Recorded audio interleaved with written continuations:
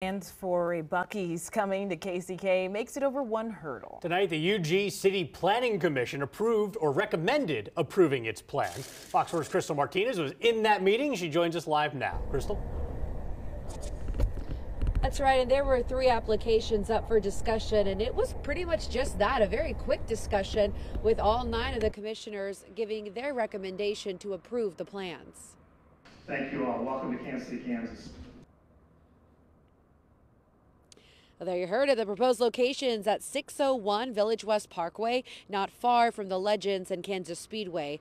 The City Planning Commission had to decide on 3 different applications to rezone the land, allow it to be used for commercial reasons, and amending the master plan.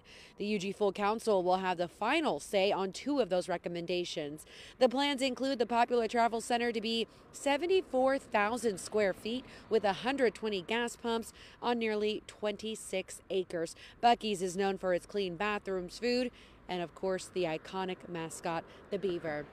Now, the full council will meet on Wednesday, October 30th. As for the public weighing in, nobody spoke against it, but nobody also spoke in favor of it, so all seemed to go over pretty well. We did try to get comment from the person representing Buc-ee's, however, he declined to go on camera.